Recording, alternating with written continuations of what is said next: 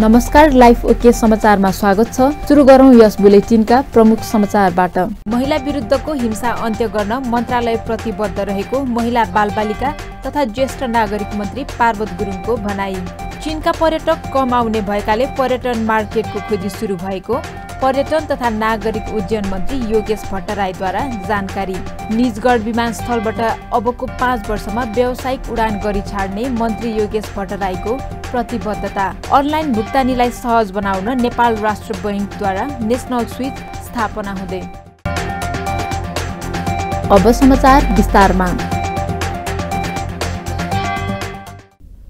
महिला बालबालिका तथा ज्येष्ठ नागरिक मन्त्री पार्वत गुरुङले महिला विरुद्धको हिंसा अन्त्य गर्नका लागि मन्त्रालय प्रतिबद्ध रहेको बताउनु भएको छ।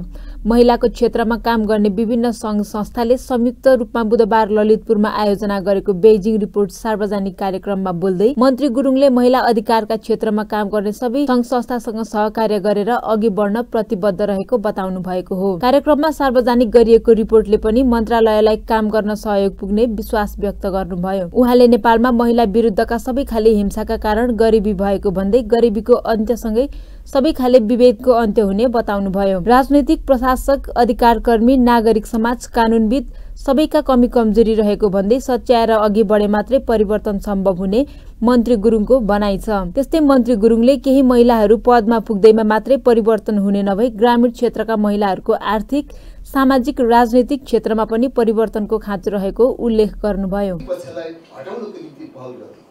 यो म तपाईहरुको बीचमा प्रतिबद्धता व्यक्त गर्छु र अहिले फोकसको के कमी हो भनेर म इन्डिकेटरमा गर्दै मैले देखेको छु। मैले सबैको कमीहरूलाई मैले राम्रोसँग पहिचान पनि गरेको छु।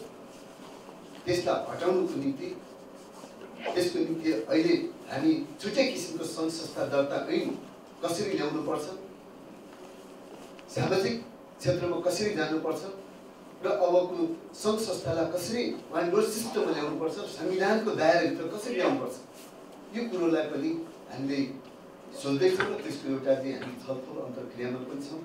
अनि हामीले कतिपय राम्रोको निम्ति गर्दै कामहरू कहिलेकाहीँ गल्ती गर्नेहरूले र आफूले कमी गर्नेहरूले चाहिँ फेरि चर्को स्वरमा चाहिँ सरकारले नियन्त्रण गर्यो, सरकार चाहिँ निरङ्कुश भयो, सरकार चाहिँ सिभिल सोसाइटीलाई चाहिँ आइसोलेट गर्यो भनेर फेरि चर्को आवाज उठायो भने ती चर्को आवाज कसले गर्छ भन्ने कुरो पनि राम्रोसँग पहिचान पनि गर्दैछ।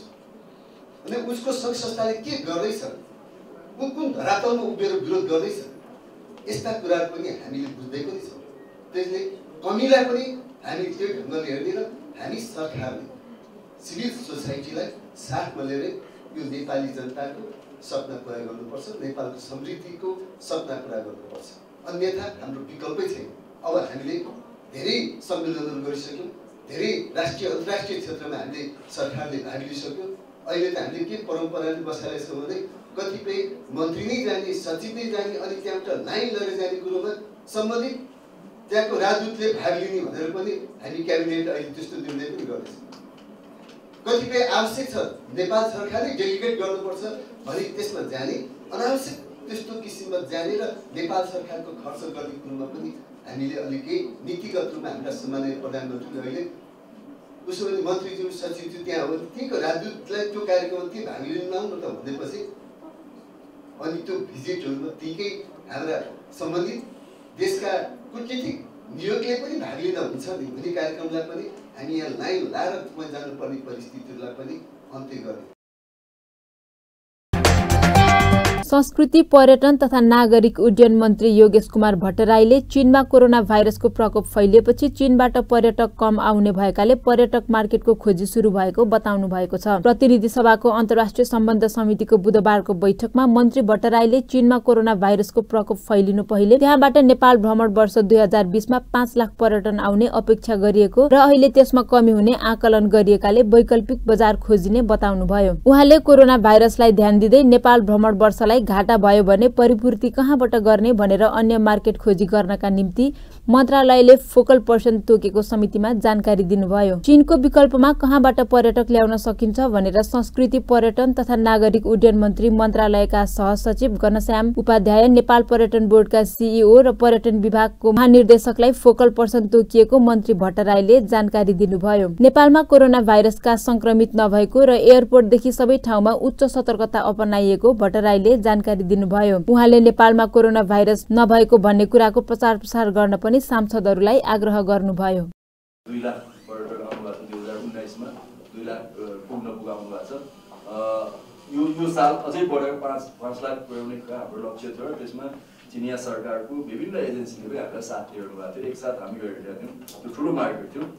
त्यसलाई ध्यान दिँदै अब हामी यदि त्यताबाट केही घाटा भयो भने परिपूर्ति कहाँबाट गर्ने त भनेर अन्य मार्केटहरू खोज्नको निम्ति हामीले साथीहरूलाई भनेका छौँ, प्राइभेट सेक्टरको साथीहरूलाई पनि भनेका छौँ र कोरोना भाइरस र त्यसबाट उत्पन्न समस्याको निम्ति मन्त्रालयले फोकल पोइन्टहरू तोकेको छ। मन्त्रालयको सहसचिव घनश्यामजी, टुरिज्म बोर्डको सीईओ र त्यसपछि नेपाल पर्यटन विभागको डिजीलाई 3 जनालाई हामीले फोकल पोइन्टको रूपमा तोकेका छौँ। उहाँहरूले प्राइभेट सेक्टरको साथीहरूसँग एक्सपोर्ट्समा बसेर वैकल्पिक मार्केटहरू खोज्ने, कोरोना भाइरसको त्रासलाई कसरी मिनिमाइज गर्ने र अन्तर्राष्ट्रिय क्षेत्रमा हाम्रो मेसेज कसरी पोजिटिभ दिने, यी काममा उहाँहरूले होमवर्क गरिरहनु भएको छ।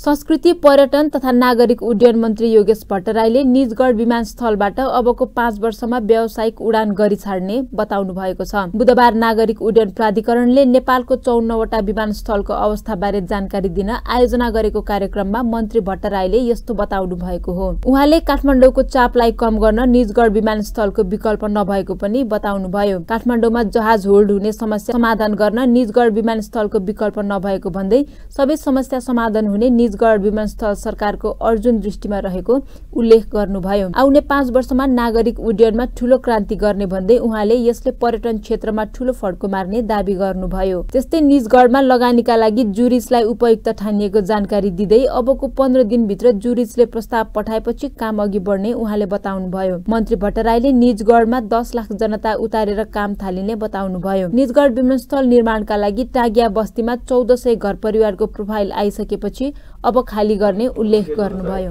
अहिले हामीले नेपालको विमानस्थलको चाहिँ पूर्व योजना तयार गर्ने काम कति सकिसकेको छ, पत्राचार गरिसकेका छौँ। यो अब यसको नेपाल सरकार निर्णय गर्न बाँकी छ। यो जग्गा हेरेर सरकारवालासँग छलफल गरेर र उहाँहरूको कमेन्टहरूलाई पनि इन्कर्पोरेट गरेर र यो इलोकेसन अफ आरएफएफ यो रेस्क्यु एन्ड फायर फाइटिङ सर्भिसको त्यो उसको चाहिँ क्याटेगोरी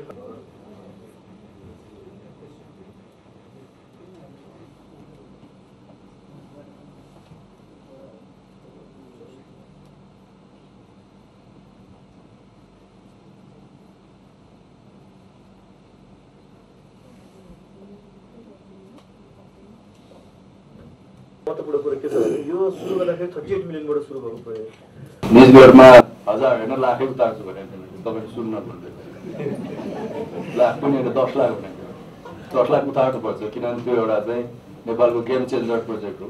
गेम चेन्जर प्रोजेक्टमा सिङ्गो नेपाल एक ठाउँ आउनुपर्छ। त्यस कारणले 10 लाख भनेर भयो, 3 करोड भनेको छैन, 10 लाख भनेर। तर निजगढको काम पनि प्रगतिमा छ।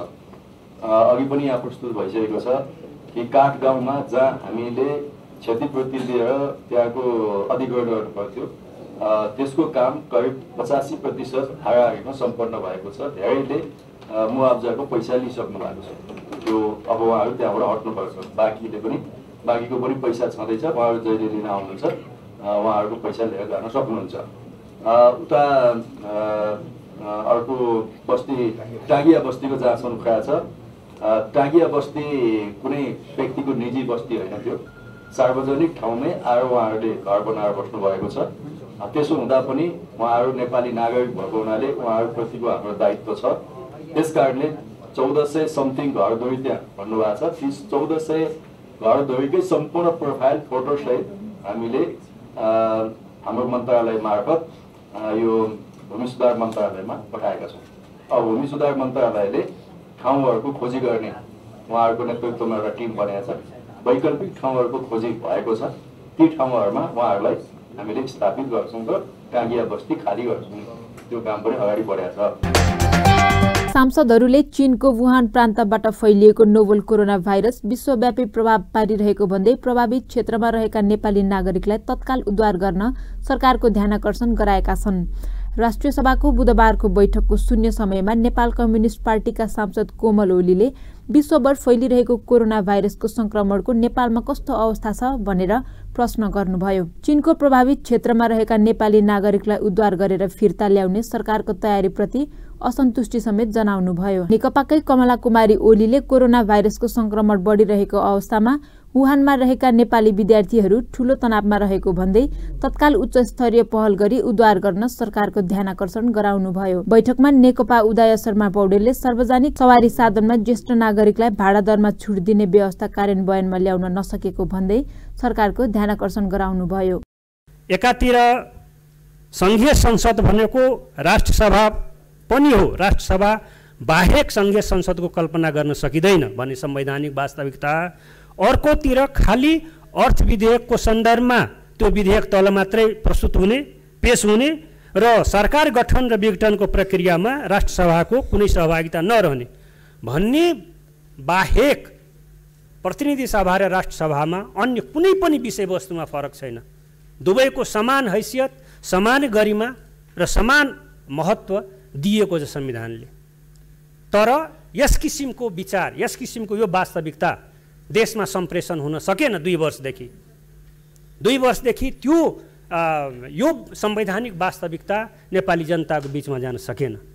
त्यसकारणले यसमा केही बाह्य रूपमा बुद्धिजीवीहरूलाई या अन्य समुदायलाई, अन्य एउटा सचेत समुदायलाई हामीले आरोपित गर्नुभन्दा पनि राष्ट्रसभा स्वयंले यसबारेमा के भूमिका खेल्न सक्छ?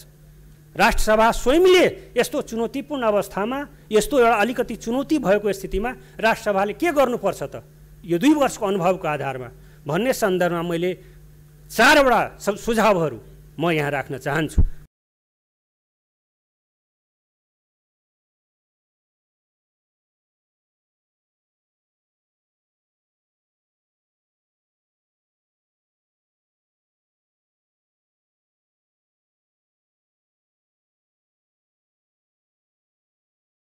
नेपालीहरू खोज्दैछन् विकास र समृद्धि, नेपालीहरू खोज्दैछन् विकास र समृद्धि, अनायास देख्दैछन् दण्डहीनता र भ्रष्टाचारमा वृद्धि। तरकारी बजारदेखि सरकारी कार्यालयसम्म भ्रष्टाचार झाँगिसक्यो, तरकारी बजारदेखि सरकारी कार्यालयसम्म भ्रष्टाचार झाँगिसक्यो। शैशवकालमै समृद्धिलाई कोरोना भाइरसले खाइसक्यो, कोरोना भाइरसले खाइसक्यो। स्वतन्त्रता समानता सिकिस्त छन्, समानता स्वतन्त्रता सिकिस्त छन्, लोकतन्त्र पनि थलो परिसक्यो। संहिता गणतन्त्र छटपटिँदैछन्, यहाँ समावेशिताको पारा झरिसक्यो। आफ्नै भूमिमा नागरिकता दिँदैनौ, आफ्नै भूमिमा नागरिकता दिँदैनौ, ठानेर विदेशी के अपराध हो जन्मिनु भई जनजाति र मधेसी। घाँस बाँस कपास माग्दा कुरा मात्रै चिला, घाँस बाँस कपास माग्दा कुरा मात्रै चिला। जनता आवास भूमि ऐन, जनता आवास भूमि ऐन पनि कहाँ छ र गतिला। हिँड्ने सडक माग्दा जहाजको कुरा झिक्छौ, हिँड्ने सडक माग्दा जहाजको कुरा झिक्छौ। सत्ता टिकाउन विदेशी डलर पाउन आफै किन बिक्छौ। यहाँसम्म कि सरकार यति सम्झौता गोकर्ण रिसोर्ट र मेलम्ची ठेकामा के ठीक छौ? प्यार लिए कसले नेपालमा बसेर जागिर खाने, विदेशीको स्थायी बसोबासको प्रमाणपत्र लिए जागिर सकिन लागेपछि विदेशीसँग ठ्याक्क गएर फेरि जागिर खाने, अवकाशपछि नेपालबाट पेन्सन खाने, विदेशीमा गएर जागिर खाने, जागिर पनि घोषित र अघोषित गरी गुप्तचरीकै रूपमा खाने। त्यसको प्रतिवेदन यो गुप्तचरी विभाग, अनुसन्धान विभागले दिन सक्यो त अध्यक्ष महोदय?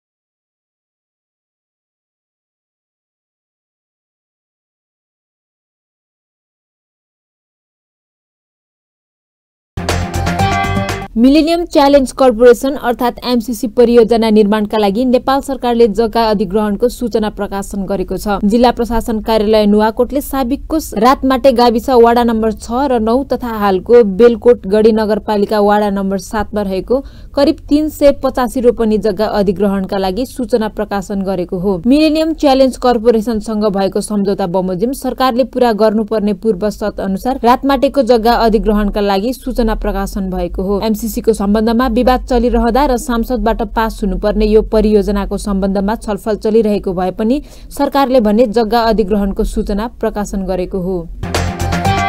सुदूरपश्चिम प्रदेश सभा सचिवालयमा भारतले मिचेको नेपालको भूमि कालापानी फिर्ता गराउन माग गर्दै मंगलबार संकल्प प्रस्ताव दर्ता गरिएको छ। प्रदेश सभामा प्रमुख प्रतिपक्षी नेपाली कांग्रेसका सदस्य कर्ण बहादुर मल्ल प्रस्तावक, भरत बहादुर खड्का र टेक बहादुर रैका समर्थक रहेको संकल्प प्रस्ताव दर्ता भएको प्रदेश सभा सचिवालयका सचिव रामसिंह धामीले जानकारी दिए। भारतले नेपालको सुदूरपश्चिम प्रदेशको लिम्पिया धुरा कालापानीलाई आफ्नो नक्सामा समावेश गरेको तथ्यप्रति गम्भीर ध्यानाकर्षण भएको उल्लेख गर्दै उक्त संकल्प प्रस्तावमा भूमि फिर्ता गराई राष्ट्रिय अखण्डता जोगाउन संकल्प प्रस्तावलाई पारित गरी केन्द्र सरकार र प्रदेश सरकारले मिचिएको भूमि भारतीय नक्साबाट हटाउन पहल गरोस् भन्ने माग गरिएको छ।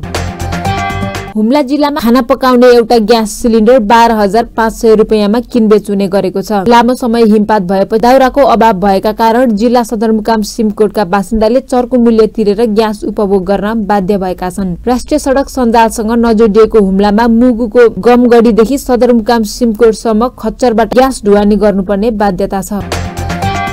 गृह सचिव महेश्वर न्यौपानेले बुधबार गृह मन्त्रालयमा पदभार ग्रहण गर्नुभएको छ। प्रेमकुमार राईको अवकाशपछि रिक्त रहेको गृह सचिव पदमा सोमबार बसेको मन्त्री परिषदको बैठकले अख्तियार दुरुपयोग अनुसन्धान आयोगमा कार्यरत सचिव न्यौपानेलाई सरुवा गरेको थियो। पदभार ग्रहण गर्दै सचिव न्यौपानेले गलत काम गर्ने जो कोहीलाई कानूनी दायरामा ल्याउने बताउनुभयो। साथै नयाँ जिम्मेवारी सफल बनाउन सबैको साथ र सहयोगको अपेक्षा गरेको पनि बताउनुभयो।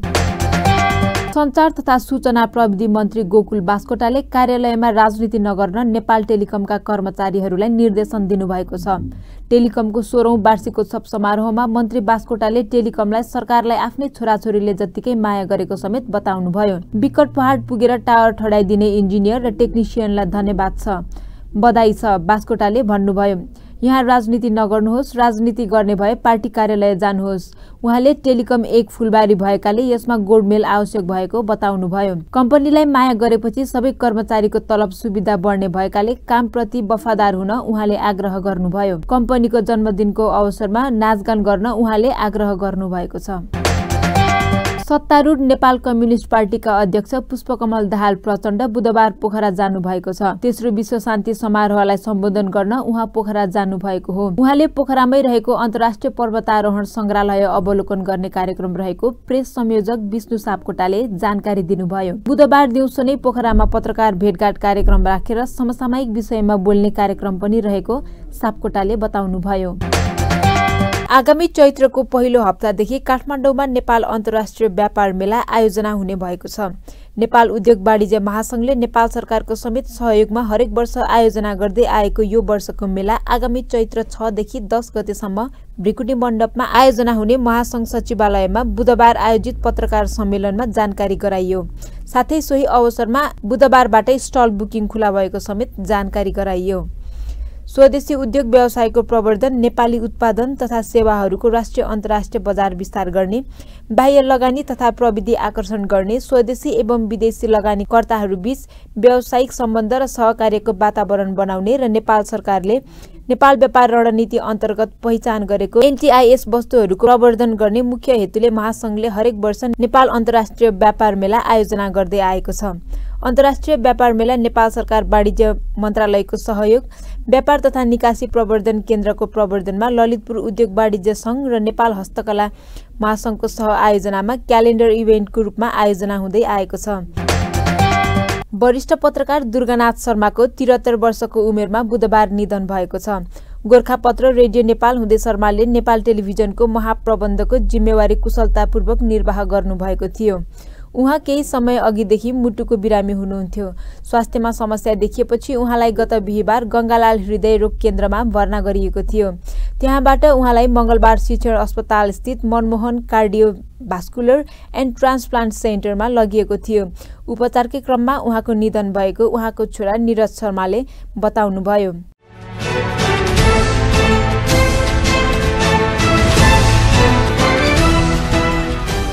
नेपाली बजारमा बुधबार सुनको मूल्य घटेको छ। केही महिना यता उतार चढावको अवस्थामा रहेको छापावाल सुनको मूल्य बुधबार ७५,२०० रुपैयाँ प्रति तोलामा कारोबार भएको हो। यसअघि मङ्गलबार तोलामा ७६,००० रुपैयाँ प्रति तोलाको दरले कारोबार भएको छापावाल सुन बुधबार रु 800 ले घटेको हो।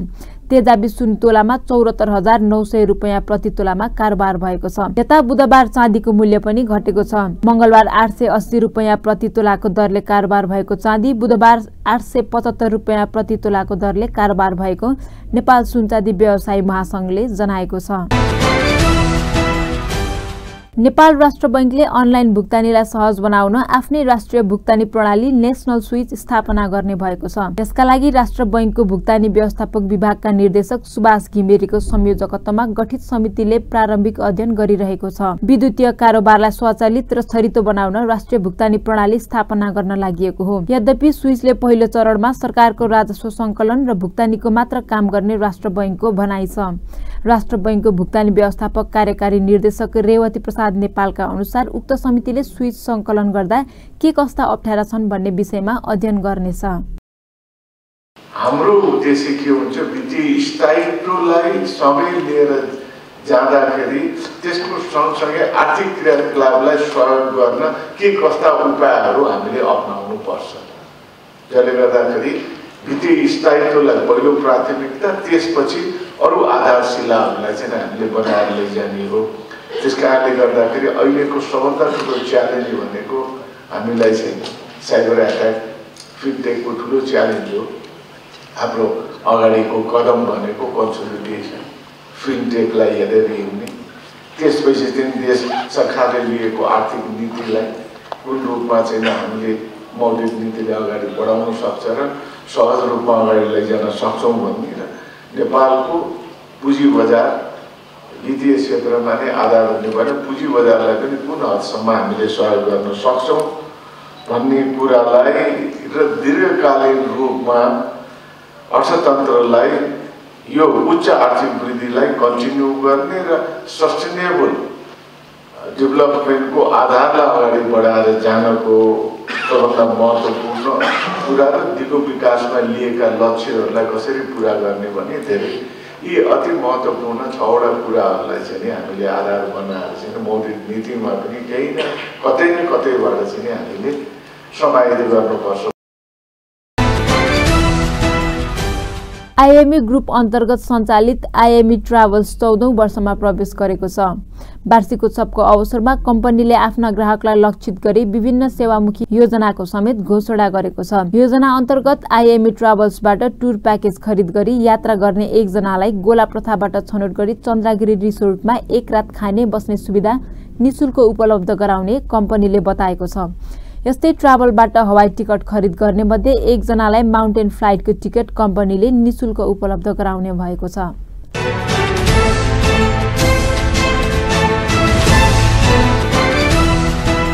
सिरियाको इदलिब प्रान्तमा रुसी सेनाले गरेको हवाई कारबाहीमा परि 9 जना सर्वसाधारण मारिएको समाचारमा जनाइएको छ। विद्रोही लक्षित सो कारबाहीमा परि कम्तीमा 9 जना सर्वसाधारण मारिएको बुधबार प्राप्त समाचारमा जनाइएको हो। रुस आबद्ध सेनाले बुधबार बिहानै सो क्षेत्रमा आक्रमण गरेको अधिकारीहरूले जनाएका छन्। मारिएको सर्वसाधारणमा केही बालबालिका पनि परेको मानव अधिकारवादी संघ संस्थाहरूले जानकारी दिएका छन्।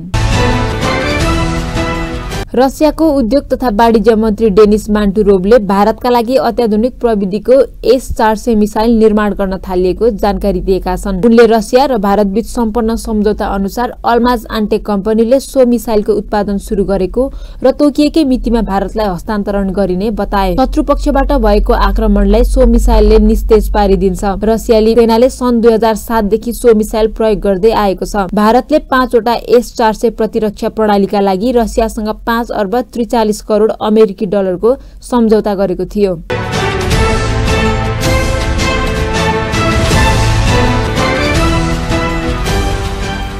युवा खेलाडी सम्मिलित लिभरपुलले एफए कपको चौथो चरणमा जित हासिल गरेको छ। मंगलबार राति भएको खेलमा लिभरपुलको युवा टिमले सेयसबरीलाई 1-0 ले हराएको हो।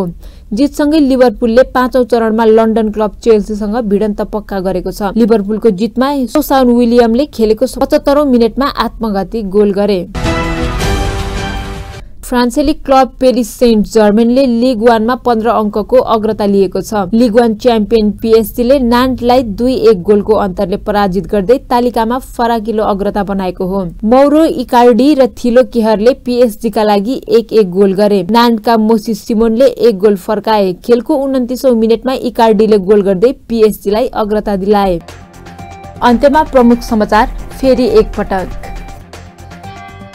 महिला विरुद्धको हिंसा अन्त्य गर्न मन्त्रालय प्रतिबद्ध रहेको महिला बालबालिका तथा ज्येष्ठ नागरिक मन्त्री पार्वत गुरुङको भनाई।